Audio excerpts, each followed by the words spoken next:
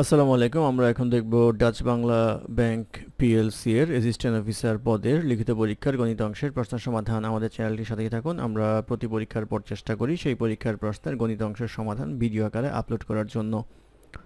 অঙ্ক শুরু হবে 1 নম্বর অঙ্ক দিয়ে। 1 নম্বর অঙ্কে বলা ছিল if 20 diggers each working at the same constant rate can dig a 100 meter long trench in hard soil in 3 days, how many diggers are needed to dig 180 meter long trench in soft soil in the same 3 days, given that a digger is 20% more productive in soft soil than in hard soil? অর্থাৎ বলা হচ্ছে যে 20 জন যে খোঁড়ার জন্য যে labour নেওয়া হয় সেই 20 জন 100 মিটার হার্ড সয়েল খুঁড়তে পারে হচ্ছে 3 দিনে। আর বলা হচ্ছে যদি সফট সয়েলে 20% বেশি এফিসিয়েন্সি পাওয়া যায়, অর্থাৎ 20% বেশি কাজ করা যায়, তাহলে 180 মিটার লম্বা সফট সয়েলে 3 দিনে কতজন লোক লাগবে এইটা খনন করার জন্য। তো আমরা যদি ভাগ করে ফেলি, সেটা হচ্ছে 20 ডিগার, এটা হচ্ছে 100 মিটার খনন করতে পারে হার্ড সয়েলে 3 দিনে। সফট সয়েলের ক্ষেত্রে বলা হচ্ছে 20% মোর ইফিশিয়েন্ট। 20% মোর ইফিশিয়েন্ট যদি হয়, তাহলে 100 মিটারের সাথে আমরা 20% যোগ করি, তাহলে 120 মিটার খনন করতে পারার কথা। কয়জন খনন করতে পারার কথা? 20 জন। যেহেতু বলা হচ্ছে যে 20 জন ডিগারের 3 দিনই সময় লাগবে, এখানেও 3 দিন সময় লাগে, 3 ডেজ সময় লাগে। তো আমাদের জিজ্ঞাসা করা হচ্ছে যে 120-এর জায়গায় যদি 180 হয় তাহলে কি অবস্থা হবে। তাহলে 120 মিটার খনন করতে পারে হচ্ছে 20 ডিগার, তাহলে আমাদের 180 মিটার খনন করতে পারবে হচ্ছে 20 ডিভাইডেড বাই 120 ইন্টু 180 ইকুয়ালস আসবে হচ্ছে 30 ডিগার। অতএব আমরা বলতে পারবো যে 30 জন ডিগার লাগবে 180 মিটার খনন করতে সফট সয়েলের ক্ষেত্রে। 30 ডিগার হবে হচ্ছে এই প্রশ্নের উত্তর। তারপর প্রশ্ন নাম্বার 2 তে বলা আছে train A travelling at 60 kilometre per hour leaves Mumbai for Delhi at 6 p.m. Train B traveling at 90 km per hour also leaves Mumbai for Delhi at 9 p.m. Train C leaves Delhi for Mumbai at 9 p.m. If all the trains meet at the same time between Mumbai and Delhi, what is the speed of train C if the distance between Delhi and Mumbai is 1260 km? অর্থাৎ বলা হচ্ছে এখানে মুম্বাই এবং দিল্লি দুইটা station. Mumbai থেকে একটা train ছাড়ে হচ্ছে আমাদের 6 PM এ, তার গতিবেগ এখানে বলা হচ্ছে 60 কিলোমিটার পার আওয়ার। এটা হচ্ছে ট্রেন এ।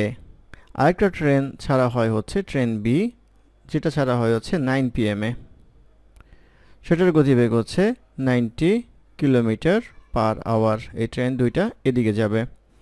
থার্ড ট্রেন যেটা ছাড়া হয় দিল্লি থেকে, সেটা এদিকে আসবে, অর্থাৎ মুম্বাইয়ের দিকে আসবে, সেটা হচ্ছে ট্রেন সি।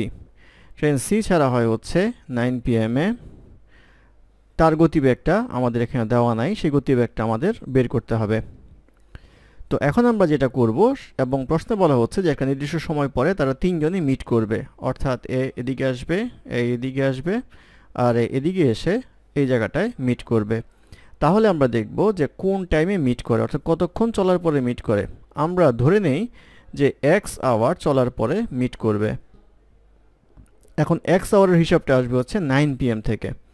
তো 9 PM থেকে বি ট্রেন যদি x আওয়ার চলে, তাহলে সে অতিক্রম করবে হচ্ছে 90x কিলোমিটার, কারণ আমরা জানি distance equals time into speed. তো টাইম হচ্ছে এখানে x আওয়ার আর স্পিড হচ্ছে 90 কিলোমিটার পার আওয়ার। এই 90x কিলোমিটার অতিক্রম করবে হচ্ছে x ঘন্টায়। দ্বিতীয়ত আমরা যেটা বলতে পারবো যে যেহেতু একজন আরেকজনকে ক্যাচ করবে, সেই ক্ষেত্রে x আওয়ার যদি সে চলে, তো x আওয়ার চলার ক্ষেত্রে দেখেন সে 6 PM এ রওনা হয়, সে 9 PM এ রওনা হয়, তাহলে সে 3 ঘন্টা বেশি চলে। তাহলে এর ক্ষেত্রে যে ঘন্টাটা হবে সেটা হবে হচ্ছে x + 3 আওয়ার। x + 3 আওয়ার সে চলে হচ্ছে 60 কিলোমিটার পার আওয়ার গতিবেগে। এখন দুইজনই যেহেতু পাশাপাশি গিয়ে মিট করবে, এই ব্যাপারটা আমরা পরে আসবো। সি এর ব্যাপারটা পাশাপাশি গিয়ে মিট করবে, অর্থাৎ এটা পরে ছাড়ার পরেও যেহেতু স্পিড বেশি সেহেতু এটাকে ক্যাচ করতে পারে। এখন কতক্ষণ পরে ক্যাচ করে আমরা বলেছি এক্স আওয়ার পরে। এক্স আওয়ার হচ্ছে বি স্টার্ট হওয়ার এক্স আওয়ার পরে। তাহলে এ স্টার্ট হওয়ার কয় আওয়ার পরে?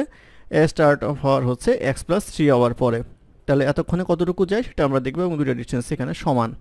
তাহলে আসবে হচ্ছে 90x ইকুয়ালস আসবে হচ্ছে 60x প্লাস 180x, বা 30x ইকুয়ালস আসবে হচ্ছে 180x,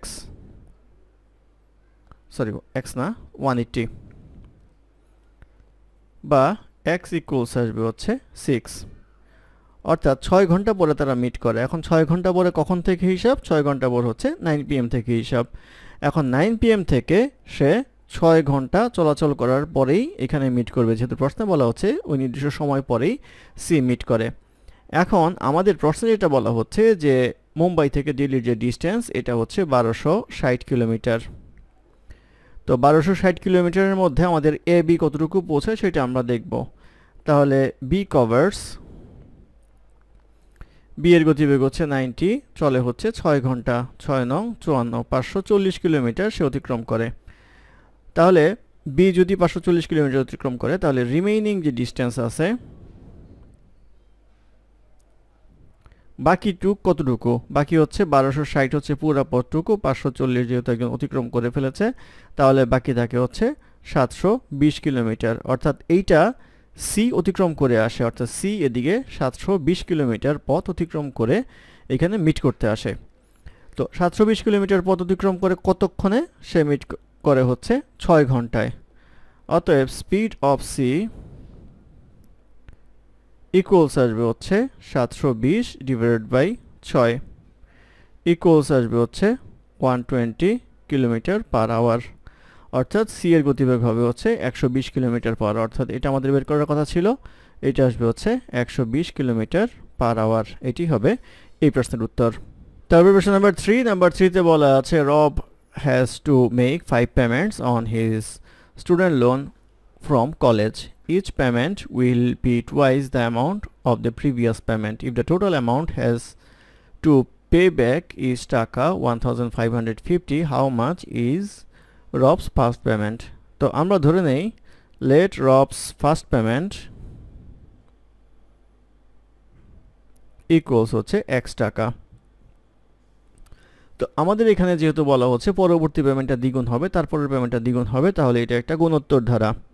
তো গুণোত্তর ধারা যদি হয়ে থাকে তাহলে আমাদের যেহেতু ফার্স্ট পেমেন্ট হচ্ছে x টাকা, এটা হবে হচ্ছে a এর সমান। আর আমাদের রেশিওটা আছে সেটা হচ্ছে আমাদের 2, অর্থাৎ এটাকে আমরা বলি হচ্ছে q এর সমান। আর n হচ্ছে কয়টা পেমেন্টে? 5টা পেমেন্টে। তো আমাদের এখানে সমষ্টির যে সূত্র আছে সমান্তর গুণোত্তর ধারা সেটা হচ্ছে a equals q to the power n minus 1 divided by q minus 1। এখানে q হচ্ছে 2 কারণ হচ্ছে প্রতিবার দ্বিগুণ হয়ে যায়, n এর মান হচ্ছে 5 অর্থাৎ 5 বারে পেমেন্ট হয়, আর a হচ্ছে প্রথম পদ অর্থাৎ ফার্স্ট পেমেন্টটা। আমাদের বের করতে হবে হচ্ছে a অর্থাৎ x টাকা যেটা আছে সেটা, এবং এই সব মিলিয়ে আমাদের আসে হচ্ছে 1550 টাকা। তো এটা যদি আমরা ক্যালকুলেশন করি তাহলে 2 মাইনাস 1, এর মান হচ্ছে x, এটা আসবে 2 to the power 5 minus 1 equals আসবে হচ্ছে 1550। এটা করলে হচ্ছে 1, সেই ক্ষেত্রে বাদ হয়ে যায়, উপরে আসে হচ্ছে x ইন্টু 32 মাইনাস 1 ইকুয়ালস আসবে হচ্ছে 1550, বা এটা আসবে 31x ইকুয়ালস আসবে হচ্ছে 1550, বা x ইকুয়ালস আসবে হচ্ছে 50, অর্থাৎ ফার্স্ট পেমেন্টটা হবে হচ্ছে 50 টাকা। এটাই এই প্রশ্নের উত্তর।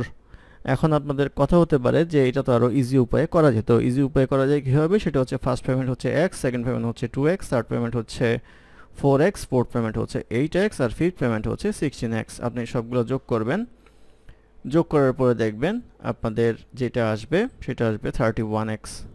এই 31x এর সমান হচ্ছে 1550। আপনারা x বের করবেন, x হচ্ছে 1550 বাই 31 ইকুয়ালস আসবে হচ্ছে 50 টাকা। এইভাবেও চাইলে করতে পারেন, কিন্তু এখানে কথা হচ্ছে যেহেতু এখানে 5টা দেওয়া আছে সেক্ষেত্রে এভাবে হচ্ছে। যদি 50টা দেওয়া থাকতো তখন আপনাদের এই উপায় ছাড়া কোনোভাবে বের করা যাইতো না, সেই ক্ষেত্রে 50 টাকা হবে হচ্ছে এই প্রশ্নের উত্তর। ধন্যবাদ আমাদের সাথে থাকার জন্য। আমাদের চ্যানেলটি ভালো লাগলে অবশ্যই সাবস্ক্রাইব করবেন, লাইক, কমেন্ট এবং শেয়ার করবেন। আমাকে কোনো সমস্যা থাকলে আমাদের কমেন্টে জানাবেন। আমরা চেষ্টা করব কমেন্টে রিপ্লাই দেওয়ার জন্য। ধন্যবাদ।